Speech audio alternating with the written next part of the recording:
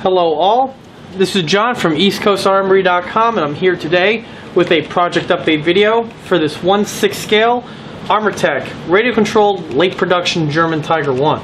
Since the last video update, the model's engine compartment has been completed, installed, as well as the rest of the model's hull functions.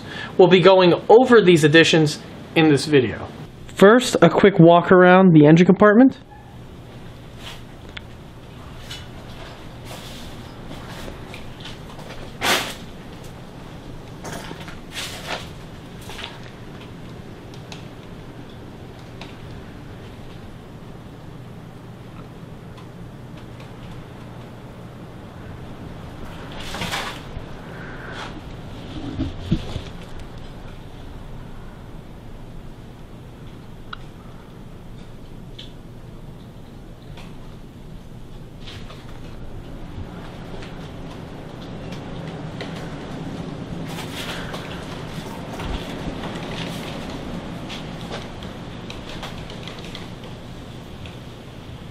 And also the hull interior.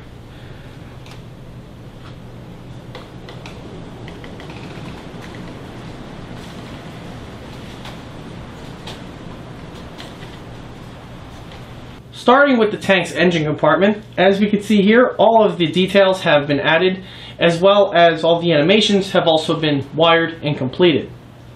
Now, because the tank is radio controlled, and underneath these areas here are the torsion bars as well as rear idlers, because of the importance of these locations, all the components that you see here in this compartment are able to be removed. However, as of note, this is only to be done in an extreme emergency. This is not something that you need to do on a regular basis, even for maintenance. Because of modifications that I made to these locations that were discussed in a previous video, the likelihood of there needing to be access to these locations will be quite rare. However, if the need does arise, and you do need to get access to these locations here, the engine as well as the fans are held on via fasteners, and the other components are held on with small adhesives. As for the fans themselves, they are located directly over the idler mount bases that is discussed earlier. Because of their location, small access holes are actually cut into the engine compartment lower floor in order to get access to those locations. The fans themselves are actually mounted to the hull via a large panel. That panel is bolted to the tank. By the removal of the fasteners, the entire panel, along with the fan and radiator clutch, will be removed and just lifted out of the way. A few of my viewers might be wondering, okay, so the engine compartment has all of its detailing, as does half of the fan compartment. However, what about these two locations here? They are left vacant.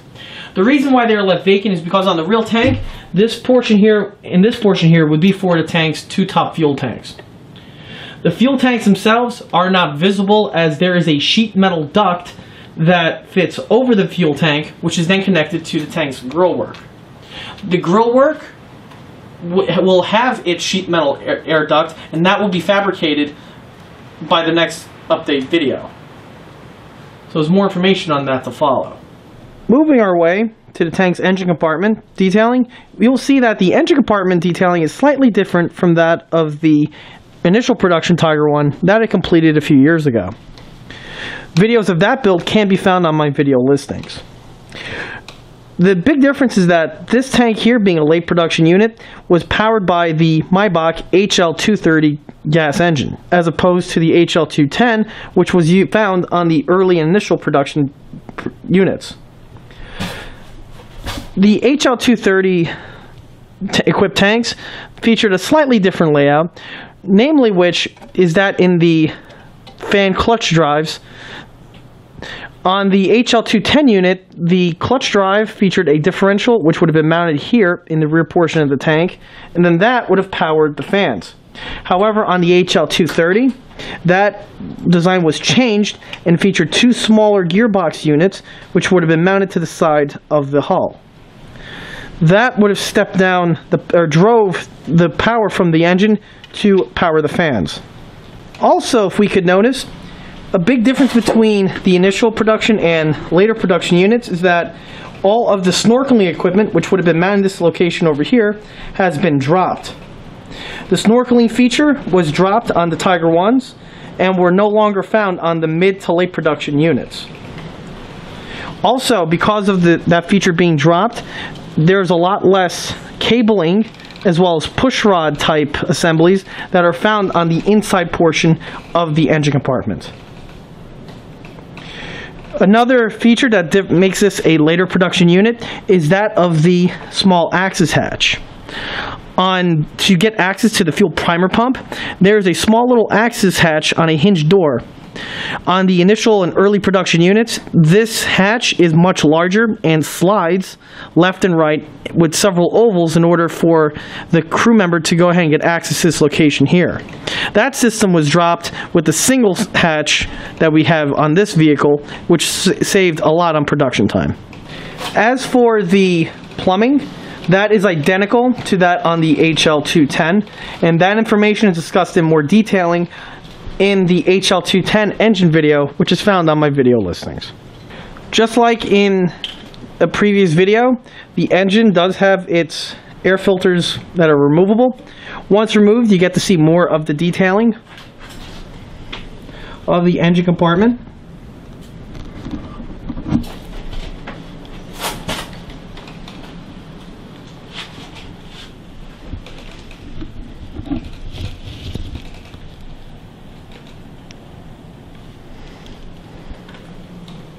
With the engine installed, it was then time to work on the tank smoke system.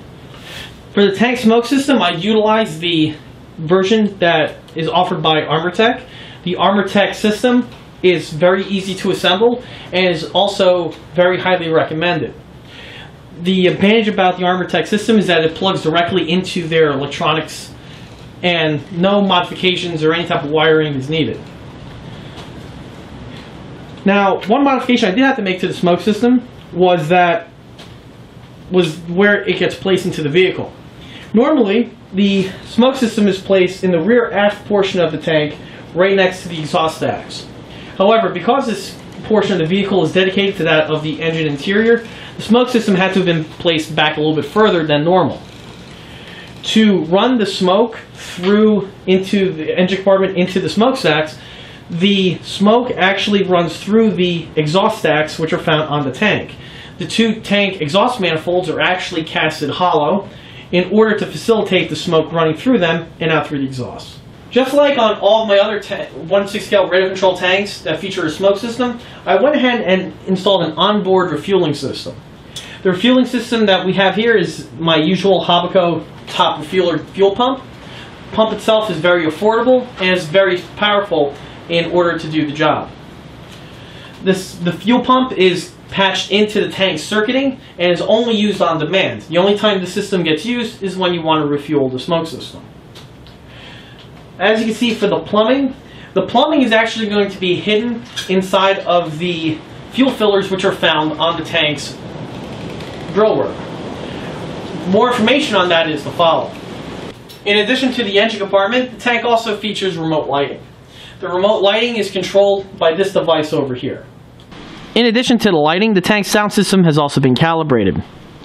In addition to the sound system, this aftermarket throttle control box has also been added. What this device does is that it patches in the smoke system with that of the sound system, so that when you are revving up and revving down, this device will emit just the right amount of smoke depending on how much throttle is coming out of the speakers. This device itself is very easy to install, requires no tools, and is extremely highly recommended if you're building one of these Armortek vehicles with this system. Moving on to the tank's control panel, as we can see, the control panel has evolved quite a bit since the last previous video. Since the last previous video, all of the animation control switches have been added. The switches are as follows. This switch here is for the refueler. This switch here is for the lighting. This switch here is for the fans. And this switch here is for the engine animations. This switch here is the cutoff switch for the smoke. In addition to the switches, we also have here a recharge jack for a 7.2 battery. This recharge jack here recharges a 7.2 battery, which powers the animations for the engine, namely the flywheel as well as the fan clutches. The rest of the animations are powered by the tank's onboard 24-volt system.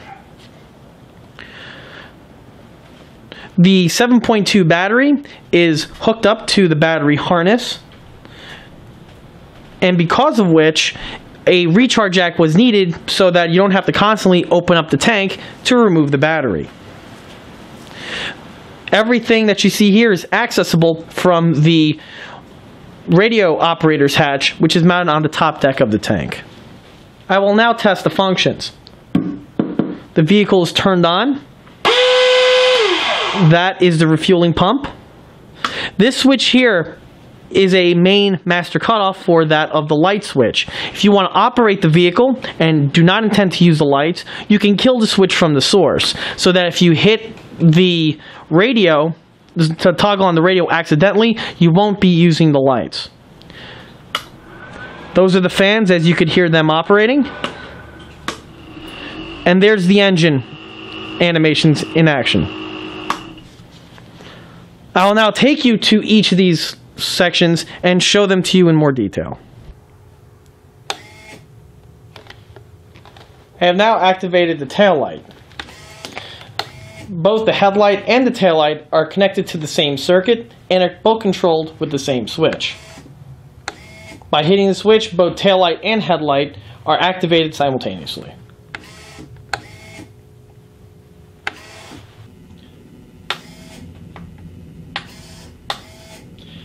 Also, since the last video update, you can see that the headlight has been mounted to the vehicle and installed to the homemade bracket. Still to be added to this component here is the dummy power cord that will snake from the top deck and run down the front glacis plate, as that's where it enters the tank on the real vehicle. However, because the top deck has to be removable on this model, a dummy conduit will be fashioned in its place. Also, like with all of these cast bronze taillights or headlights, the blackout cap is removable and is fully functional. I will now activate the tank sound system. Like I mentioned before, the sound system is connected to the smoke system, so when the engine startup noise powers on, smoke should emit from the exhaust stacks.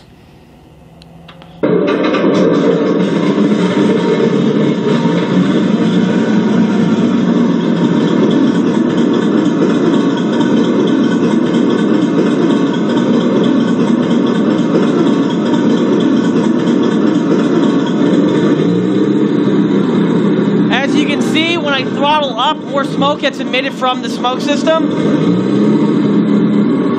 This is due to that aftermarket drop-in smoke system control that I mentioned earlier.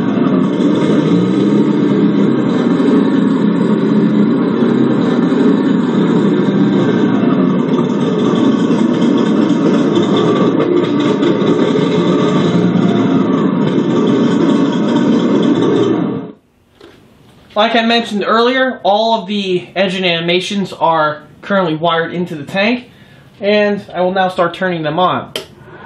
Starting with the cooling fans, and the engine animations. There's the flywheel spinning, and the fan clutches turning.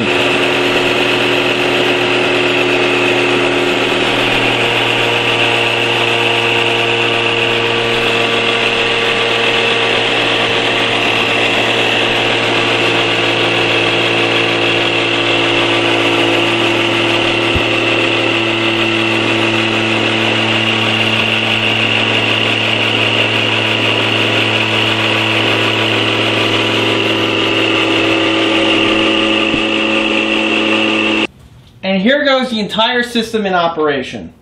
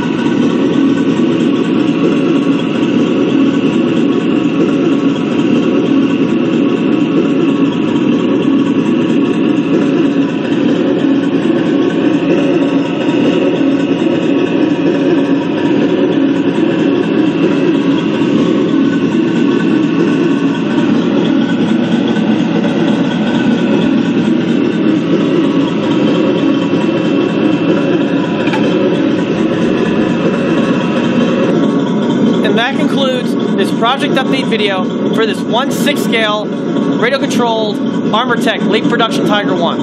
If you like this video, stop by and like us on Facebook. And don't forget to check out eastcoastarmory.com for more 1/6 scale builds, as well as 1/6 and 1/16 scale detail components. Thank you.